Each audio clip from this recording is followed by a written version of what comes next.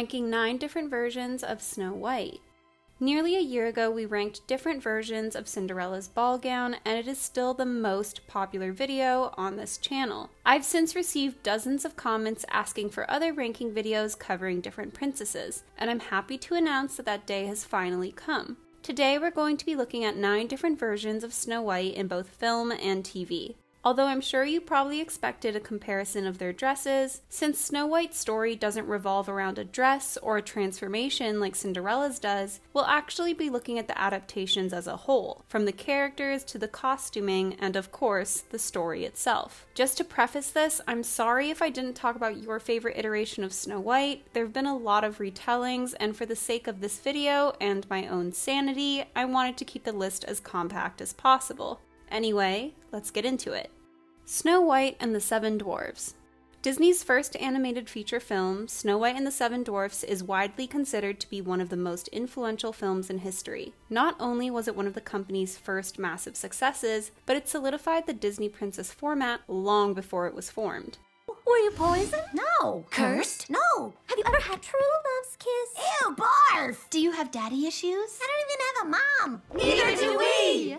Based on the Brothers Grimm fairy tale, Snow White is a kind and beautiful princess who lives with her wicked stepmother. The queen is incredibly vain and worries that Snow White will one day become more beautiful than her, and as such attempts to hide the girl's beauty by dressing her in rags and forcing her to work in the castle. One day the queen's magic mirror announces that Snow White is now the fairest in the land, and in a fit of rage and jealousy, the queen orders her huntsman to kill Snow White and bring back her heart.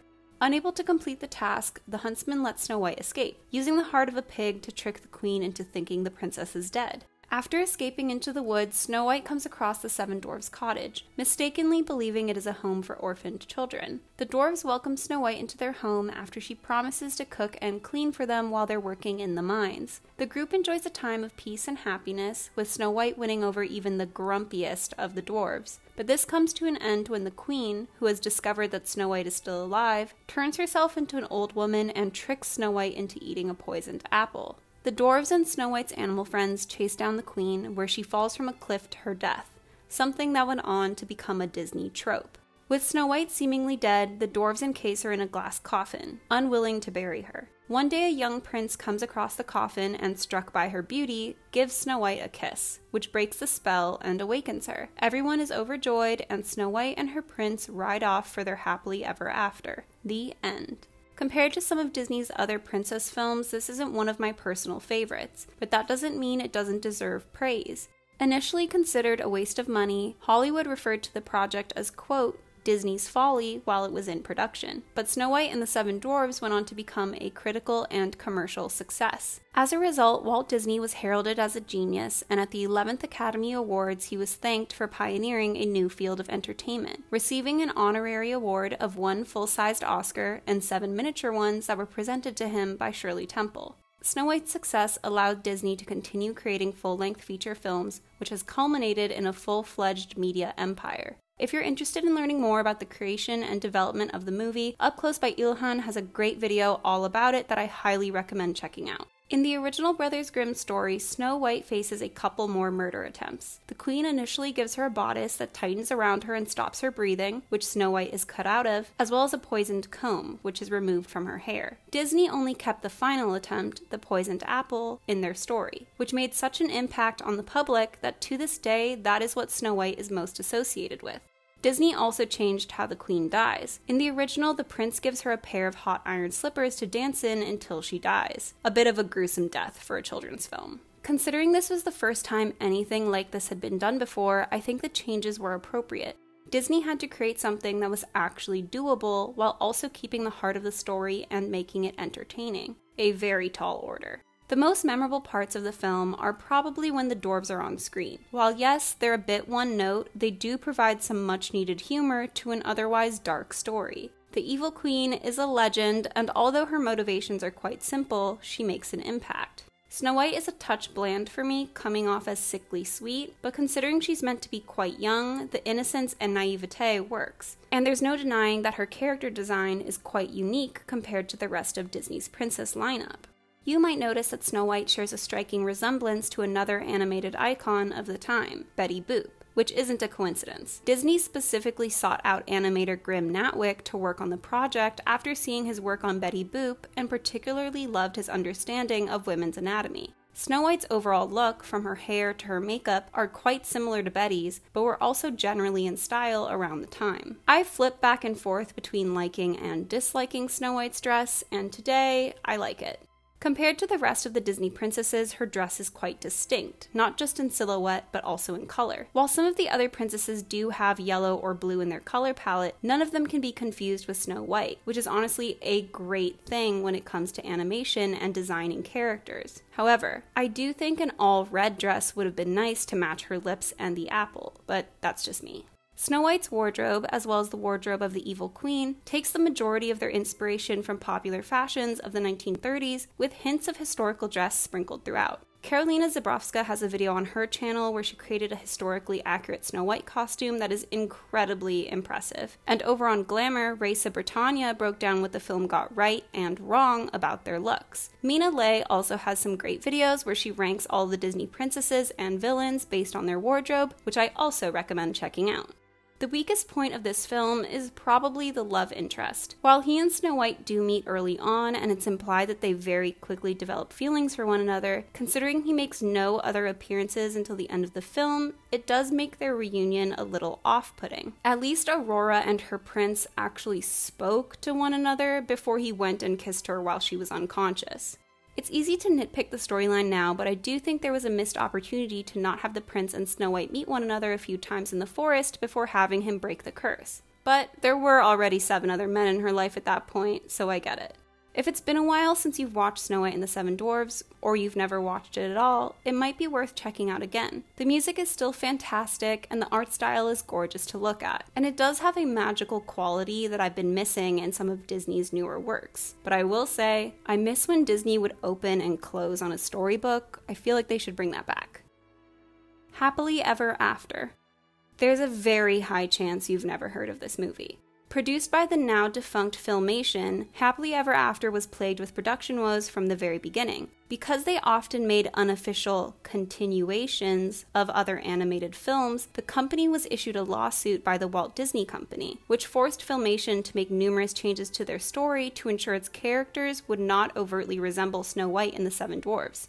The movie reportedly finished production in 1989, but it wouldn't be until 1993 that it was finally able to be released in the US and was both a box office and critical failure. I randomly found it on VHS at a garage sale as a kid and was completely obsessed with it. You can actually watch the whole movie here on YouTube, so if you're interested, I genuinely recommend checking it out. It's a really fun time.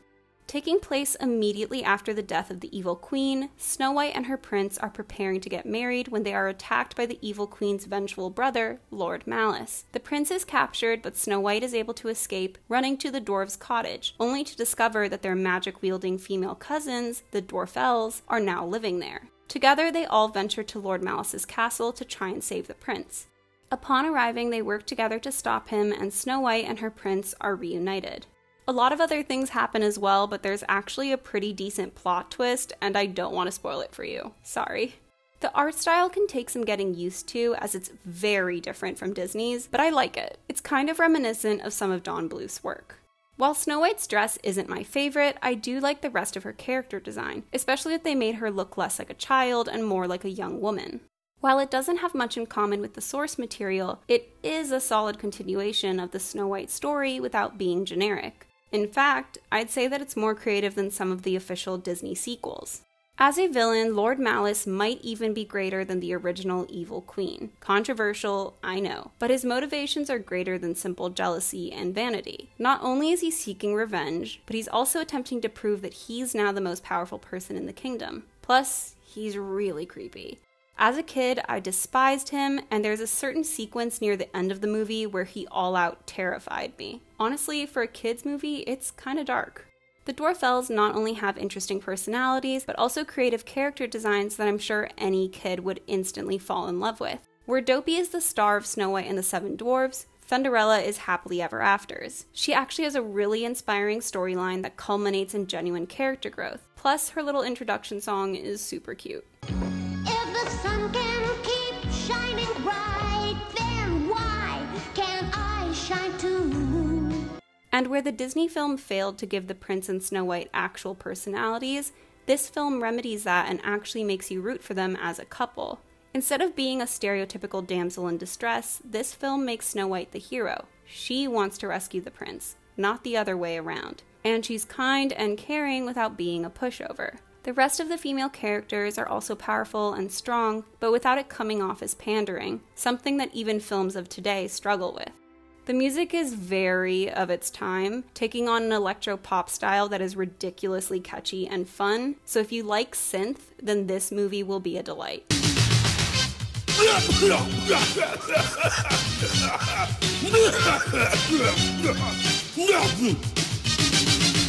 Listen, kid, I think you should know, bad like me is the way to go. Snow White, A Tale of Terror. For those who may not be familiar with this film, in tone and aesthetic, it's quite similar to the 1998 Merlin miniseries, which funnily enough also starred Sam Neill, combined with 1998's Ever After. So if you enjoyed either of those, this is the movie for you.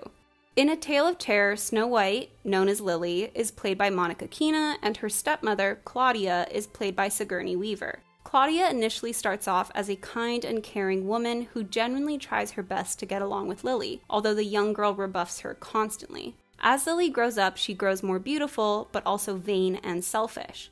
On the night of a ball, she wears a dress of her mother's, not only directing all of the guests' attention away from Claudia, but her father's as well. Claudia suffers a miscarriage and is subsequently infertile. This traumatic experience, along with the evil power of a magic mirror, makes the formerly kind-hearted Claudia swear revenge on Lily. Claudia sends her brother to kill Lily, but he is unable to, allowing the girl to escape. When Claudia discovers his betrayal, she curses him, which results in his death. In the woods, Lily has begun living with a group of miners who take her under their wing. The experience doesn't begin pleasantly, as one of them actually attempts to assault her, but Will, their leader, saves her. Claudia uses magic to create a cave-in at the mines to kill Lily, but fails. She tries again by summoning a large wind to knock down the trees and crush Lily to death, but is thwarted once again. Claudia eventually disguises herself as an old woman and tricks Lily into eating a poisoned apple, which puts her into a death-like state. Will, who has since fallen in love with Lily, finds her and places her in a glass coffin. He eventually notices that her eyes have opened and he shakes her, dislodging the piece of apple that had been stuck in her throat and bringing her back to life.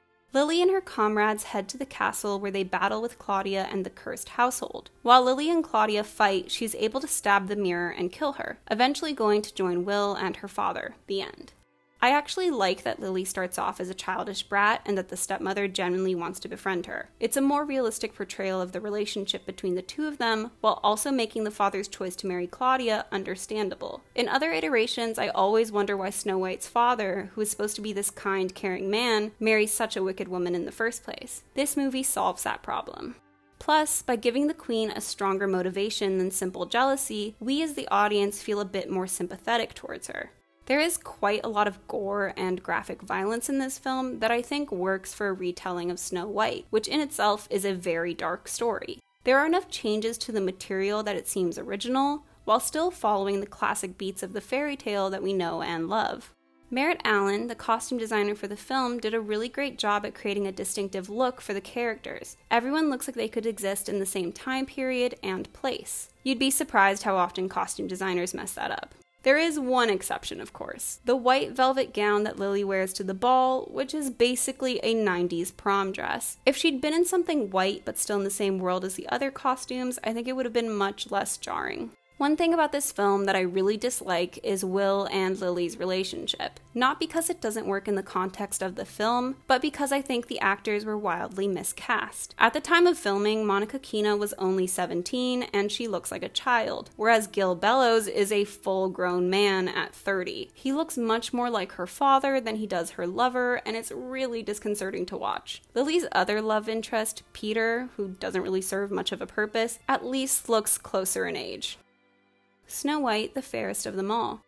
This 2001 take on the tale was made for TV, and boy, is that obvious. While the heart of the story remains, they do make a few changes. although I don't think they were good ones. Snow White's widowed father, John, becomes king after releasing a creature known as the Green-Eyed One. As part of their deal, the Green-Eyed One must grant John 3 wishes, and he schemes to make his sister, Elspeth, the new bride, while also giving her a magical mirror. One day, Elspeth's magic mirrors reveal that Snow White is now the most beautiful woman in all the land, and following with the original story, she orders a hunter to kill Snow White and bring back her heart.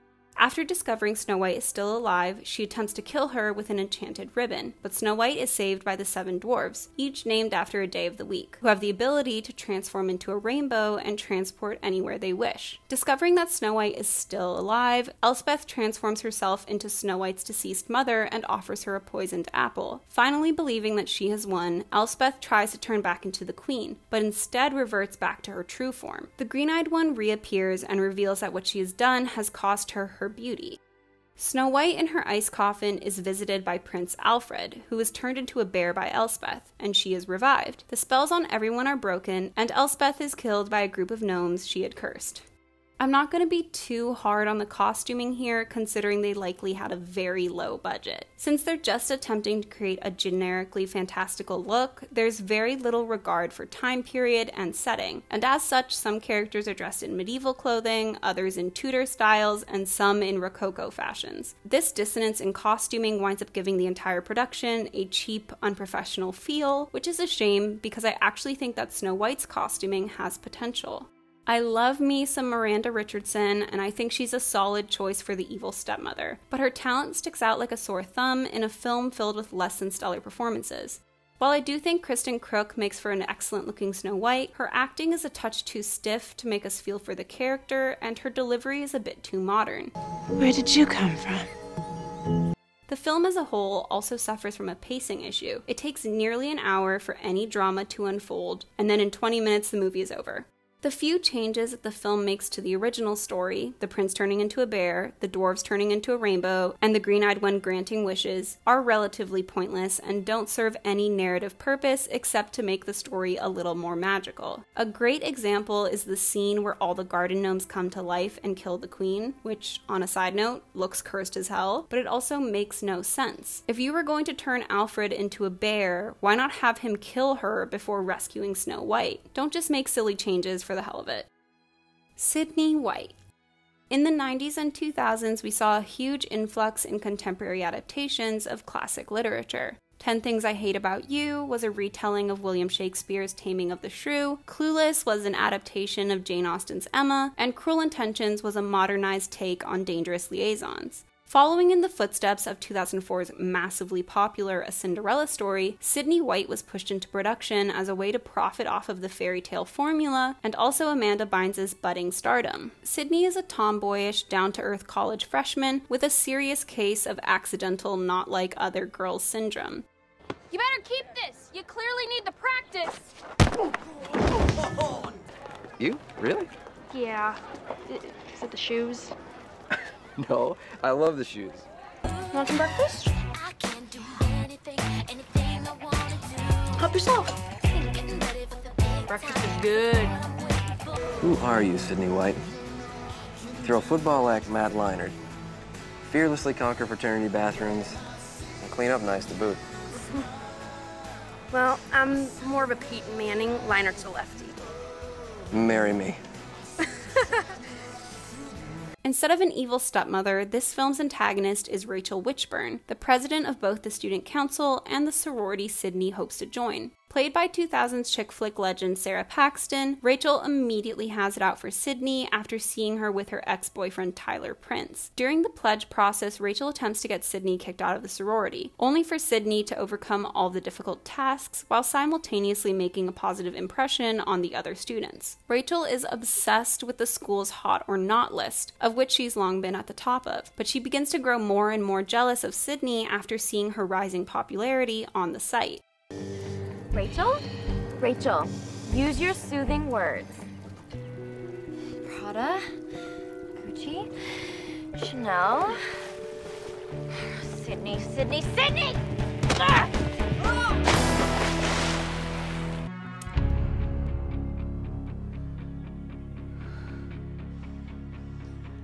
Prada, Gucci, Chanel, Armani.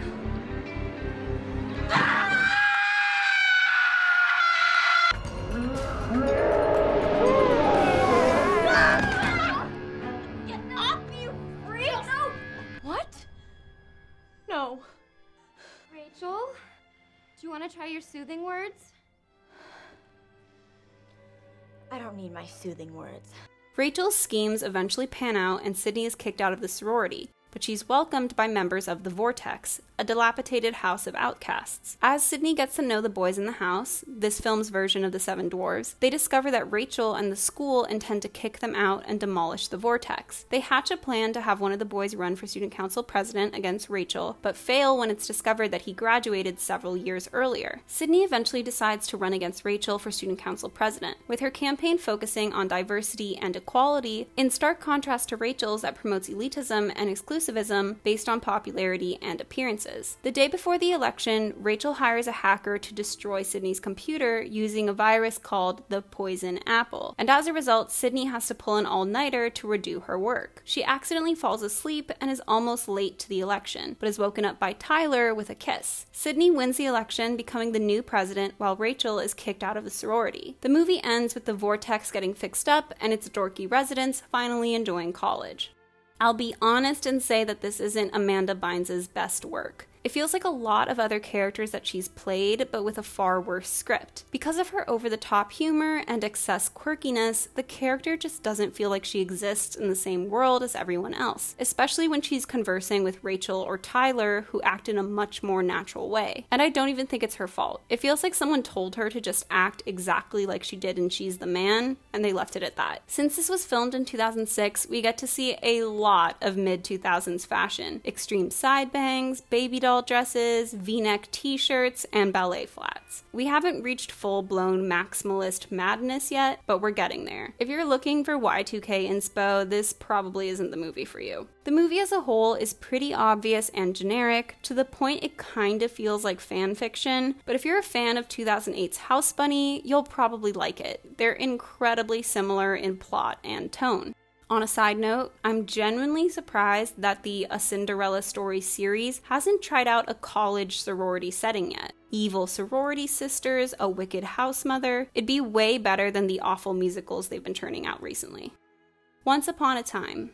I was madly in love with this show back in the day, but lost interest around season 4. Looking back at it now, I can understand why it had such a devout following, as the premise was wildly unique. The series isn't directly centered around Snow White and her fairy tale, but she does play a rather large role. Because there are 7 seasons, it'd be tough to go through every little thing that happens, so I'm just gonna focus on the basics. Once Upon a Time is set in the fictional town of Storybrooke, and its residents are actually famous fairy tale characters that were transported to the real world after the evil queen put a curse on them. Having forgotten their past lives, they spend their days doing the same thing over and over again, unaware that time is passing around them. Things eventually begin to change and move forward when Emma Swan, the daughter of Snow White and Prince Charming, comes to town for her son, who has been adopted by the evil queen Regina, who has now become the mayor of Storybrooke and the only person with a happy ending. Like many characters in the show, Snow White has 2 identities, her fairy tale self and her Storybrooke counterpart. In the original world, Snow White is a sweet and naive girl who accidentally ruins the evil queen's chances of happiness when she inadvertently causes the death of her true love. This leads to the evil queen seeking revenge on Snow White, which leads to Snow becoming a bandit and eventually culminates in Regina releasing the curse on the land. She and her partner, Prince Charming, have a poor impression of one another initially, but grow to have the truest love in the whole series. In the alternate world, Snow White, now Mary Margaret, has been separated from Charming, now David Nolan, but they continue to be drawn to one another in spite of this. Because Snow White is given a good deal of attention throughout the show, her backstory and personality is given a lot of time to develop, and as a result, she's one of the most fully formed versions of Snow White that we've seen. Her character is far from perfect, but that's part of what makes her so real, and her relationship with Charming and her daughter is a big reason to keep watching the show. Once Upon a Time was renowned for its costuming, and although many characters had literal costumes that were inspired by Disney, Snow White and the Evil Queen both had a lot of interesting, unique, creative outfits, at least in their fairy tale forms. Because we see them change over a period of time, it's interesting to see how they dress differently depending on their circumstance and status. There's some 2010s influence when it comes to the styling of the characters, but it's far less noticeable than, say, Rain. Mirror, Mirror.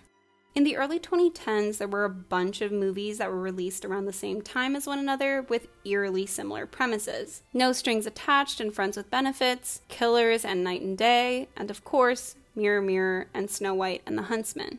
Released exactly 2 months before the latter film, Mirror Mirror attempted a more comedic and camp take on the classic fairy tale, with less of an emphasis on action and more on fantasy. Starring Lily Collins as Snow White and Julia Roberts as her evil stepmother, the movie is significantly more lighthearted in tone than others on this list, and is probably the one that reminds me most of Disney's 1937 film.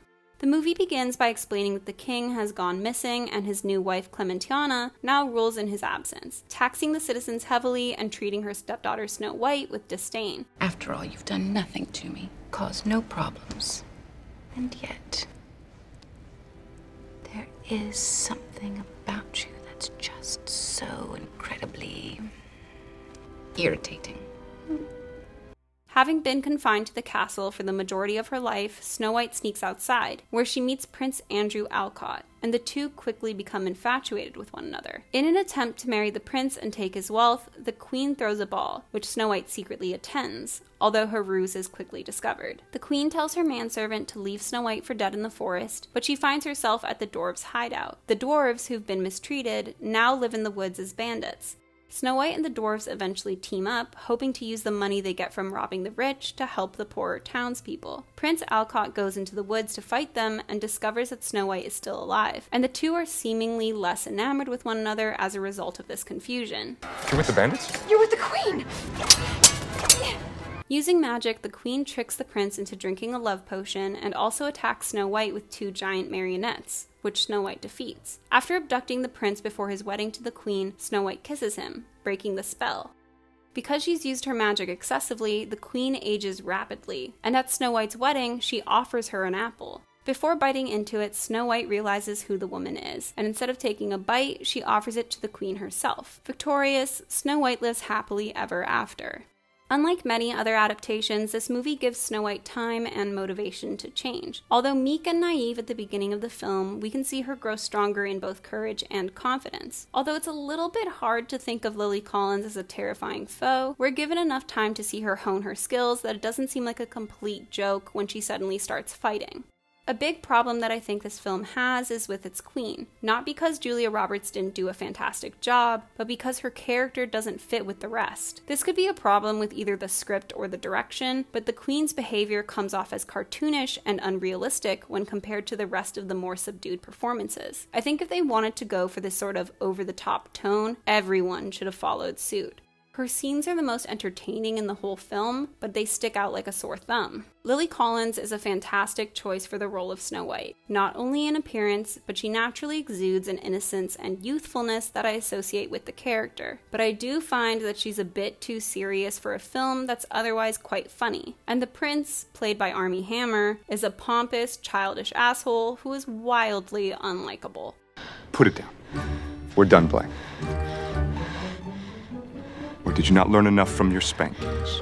Along with Sandy Powell's work for 2015's Cinderella, this is right up there as one of my favorite costumes for a fairy tale film. All of Eiko Ishioka's work is fantastic, but for me, this film really stands out. But I do have a penchant for poofy skirts and elaborate sleeves. There's a lot of really amazing textures and details, especially on the queen's clothing, but both she and Snow White have such bright and vibrant clothing that it's really a sight to behold. I just wish the rest of the set design wasn't so muted in color, because it kind of looks a bit depressing. I know some people hate the ending where they're all singing, but director Tarsum Singh wanted it to be an ode to Bollywood. Had there been more musical numbers as a whole, I honestly think the film would have been way better. It needed to be significantly more theatrical and exaggerated to get its point across. I think she's the most beautiful woman in the whole world. Agreed to disagree. Let's leave it at that. But do you know her? Ivory skin, black hair. Her hair is not black, it's raven, and she's 18 years old, and her skin has never seen the sun, so of course it's good. Snow White and the Huntsman. In comparison to Mirror Mirror, Snow White and the Huntsman went a darker, more action-forward route. After the death of her mother, Snow White's father is immediately smitten with Ravenna, a beautiful sorceress who's been controlling the Dark Army. On their wedding night, Ravenna murders him, taking over the throne and locking Snow White away in a tower. Years pass and the kingdom is in ruins. Ravenna has been capturing young women in the kingdom and draining them of their youth and beauty in order to sustain hers. Ravenna learns from her magic mirror that Snow White is destined to destroy her. Ravenna orders her brother to kill Snow White, but he fails, and Snow White escapes into the dark forest where Ravenna has no power. She hires a huntsman, Eric, to find Snow White and bring her back, but he betrays the queen once finding out that she lied to him. He and Snow White eventually meet a band of 8 dwarves who join them on their journey. Ravenna disguises herself as Snow White's childhood friend and love interest, William, tricking her into eating the poisoned apple. The real William kisses her, but she doesn't wake up until Eric does. She rallies an army to fight against Ravenna, and along with Eric, William, and the dwarves, they all infiltrate the castle. Snow White fights against Ravenna, nearly losing, but manages to wound her and win. The kingdom is freed, and Snow White is crowned queen. First things first, I'm not anti-Kristen Stewart. In fact, I think she's quite good in films that play to her strengths, but I don't buy her as Snow White. Her face has a hardness that I don't think suits a character who is meant to be sweet and innocent. But where they did excel in casting is with the evil queen. Charlize Theron made this entire movie, and it's honestly one of her best performances. It doesn't hurt that she's decked out in absolutely amazing costumes the entire time either. Even though there's no denying that Ravenna is absolutely horrible, we also feel some pity for her, as her beauty has undoubtedly put her in a lot of terrible situations. Like A Tale of Terror, which also had Snow White end up with someone who wasn't the prince, I found myself conflicted about this turnout. Not because of the age difference, but because we know that Eric is still in love with his wife and that Snow reminds him of her. So the relationship feels a little disingenuous on that front. Prince William has cared for her since they were children, and they do eventually get married in the sequel, while Eric winds up back with his wife. The argument could be made that Snow White loves both of them in different ways, but realistically, it just feels like they couldn't commit to one or the other. The entire ending battle is incredibly ridiculous to watch because Snow White has not shown a single moment of actual swordsmanship. It comes off as a fake woke girl power moment instead of something inspirational. If they'd at least set it up like she'd been practicing while locked in her tower, it'd be at least a bit more believable, but instead all I can think about is how she'd get in everyone's way. Red Shoes and the Seven Dwarfs. Released in 2019, the South Korean animated film was hit with controversy before it was even released. Marketing for the film, which was released in 2017, was heavily criticized for allegedly promoting fat shaming by centering the plot around a girl with shoes that magically made her thin and beautiful. Many presumed that the story would revolve around her wanting to change her appearance and that her image would be made a joke. After finally watching the film myself, I can say that it's the exact opposite. Literally in the first 5 minutes, they tell you the true point of the film, that you shouldn't judge a book by its cover and that beauty is what's on the inside.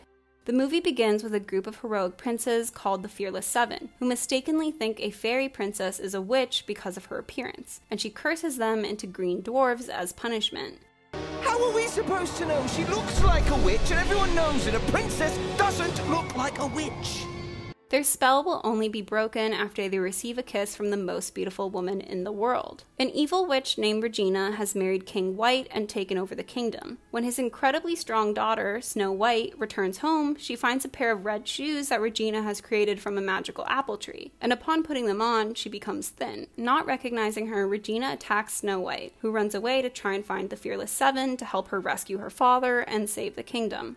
Because her appearance has changed, the Fearless Seven don't recognize who she is, and she gives them a false name. Believing she is the woman who will break their curse, they promise to help her save her father in the hopes that it will make her fall in love with them. They all begin to grow close to one another, with the men appreciating her for her personality, not just her looks, and she eventually begins to fall in love with the leader, Merlin. She admits her feelings for him and the two kiss, but to their surprise, the curse doesn't break. She eventually reveals the truth about herself and her appearance, and he admits that if he had known the truth, he he probably wouldn't have helped her, revealing his own shallowness. Regina captures Snow and forces her to eat a magical apple. When Snow refuses, Regina threatens to kill Merlin. Snow finally accepts, biting into the apple and turning into an apple tree. Before Merlin can be killed, the rest of the Fearless Seven save him and a battle ensues. Merlin sacrifices himself to kill Regina and save Snow. And as he's dying, Snow gives him one last kiss, which is able to break the curse and revive him. If you liked Romeo and Juliet, you'll probably like this film. The humor and tone is very similar, but this isn't as childish. There's a good balance of emotional, heartfelt moments, as well as action and comedy. What's really amazing about this film is that at no point is Snow White framed as being uncomfortable or unhappy with her original appearance. She's confident in herself. It's other people who have an inability to accept her as she is because of their own insecurities. Can I actually have my shoes back? No way. You're not serious, are you? I'm really not in the mood. Could you just please give them back to me? Ha! They won't even fit on you! They're gonna fit me better than they fit you. Hey! Merlin is the one with the biggest hang-up about appearances, his own especially, and he has to learn to accept people for who they truly are. Honestly, it's a really great message. The rankings. Now that we've gone through all 9 versions of Snow White, let's get into the rankings, starting from the worst and ending with the best. This is going to be heavily biased, so don't take it too seriously if your favorite isn't mine. Number 9, Snow White, the fairest of them all. The low budget really shows, and I just can't think of anything good to say about it besides the fact that Miranda Richardson was employed. The changes they made to the story were utterly useless, and the pacing was a mess. 8. Sydney White.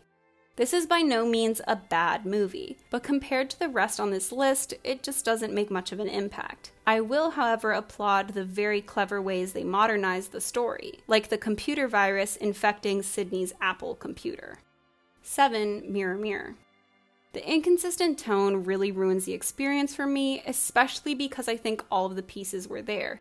Utterly amazing costuming, but the script could have used some work. 6. Snow White and the Huntsman. It's the superior Snow White film from 2012, but it's by no means the best Snow White film out there. It can thank its high production value and Charlize Theron for not ranking lower. 5. Happily Ever After.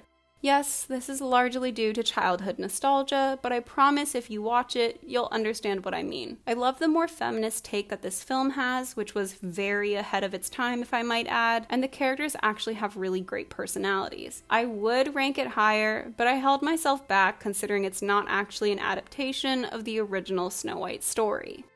4. Once Upon a Time. I'm gonna go rewatch the show now because I completely forgot how genius the premise was. It really does a great job of developing Snow White's relationship with other characters, especially Prince Charming and the evil queen. But it's also really interesting to see an imperfect princess. But they also had 7 seasons to do it, while everything else on this list had a movie. 3. Red Shoes and the 7 Dwarfs. For those of you who haven't watched this film, I'm sure this comes as a total surprise. But trust me, that's how good it actually is. The entire lesson of the film is not to judge a book by its cover, and unfortunately, that's what the general public did. Give it a chance. 2. Snow White, A Tale of Terror. A Tale of Terror really stands out in a sea of other Snow White movies, probably because it's the only version that feels really and truly dark. I'd change the love interest, but otherwise it's solid. 1. Snow White and the 7 Dwarfs. It's a classic for a reason. Sure, compared to some of the newer Disney movies, it isn't as showy, but it set the course for animated film for decades, and it really is beautiful to look at. After watching all these different versions of Snow White, I'm intrigued to see how the story will play out next. I'd love to see a darker and grittier version that closely followed the Brothers Grimm story, Iron Shoes and all, or even an adaptation of Gail Carson Levine's Fairest would be quite fun as well. Because it's essentially inevitable that Disney is going to make a live-action Snow White in the near future, who would you be interested in seeing as Snow White next? I hope you enjoyed this video, don't forget to like and subscribe, and I'll see you soon. Bye!